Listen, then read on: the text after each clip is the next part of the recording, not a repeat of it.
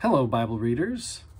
It's Monday, May 24th. We're reading from Ezekiel 23 and 24, Revelation 17 and 18. I did not prepare my own notes on this as I usually do, so I'm going to be reading at length from my commentaries. I would apologize, but it's one of those weekends, and so I find these helpful, so maybe these are better than what I typically create anyway. So starting with Revelation 17, this is the vision of Babylon. The description of the awesome period of woe comes to an end, and one of the angels offers to show John the judgment of Babylon. John sees Babylon seated on a scarlet beast.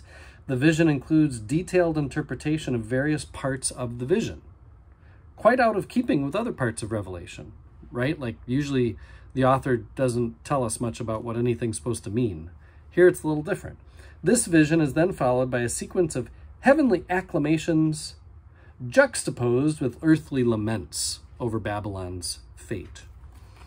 And the other thing I wanted to share here, this is a little longer. Mention was made in the commentary, what I just read, of the way in which isolated historical events can be taken up and become part of a prophet's visionary insight. So this speaks to the place of how much do we need to know about the history of things in order to understand the point of what the author is trying to make.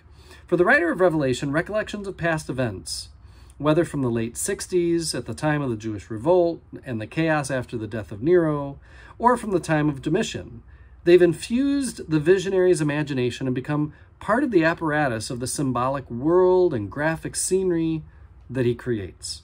The original historical significance of these events is transcended and ceases to determine their import within the framework of the prophecy. In other words, the original historical references, although perhaps interesting, are not necessary to understanding. The discussion of such possible historical allusions raises an important question. Does it matter whether or not we can now pick up all the allusions? That is a matter of interest only if we think that the sole way to make sense of an ancient text is to locate it precisely in its ancient context. That strategy may be necessary if a text remains utterly opaque. That means really hard to understand. Revelation's difficulty to understand has little to do with our inability to understand the allusions, though. The point at issue in Revelation 13, for example, is pretty clear. Don't worship the beast or the dragon that stands behind the beast. We don't need to know the first century in order to understand Revelation. History can satisfy our curiosity and occasionally enrich our exegesis, but it's not essential for it. Exegesis is the unpacking of meaning. What we have in Revelation 17 are traces of a first century setting that have been taken up in the language of visionary imagery so that the contingent is rendered in a form that transcends original circumstances to become prophetic announcement.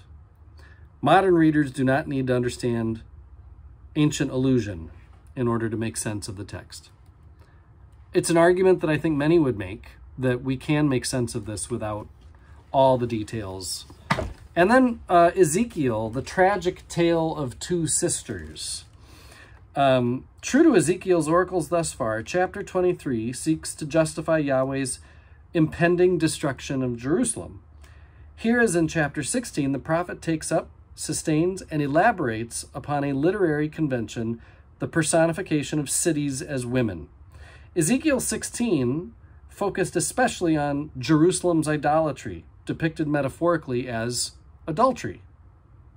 This chapter emphasizes the faithless and fickle international alliances pursued by both Samaria and Jerusalem.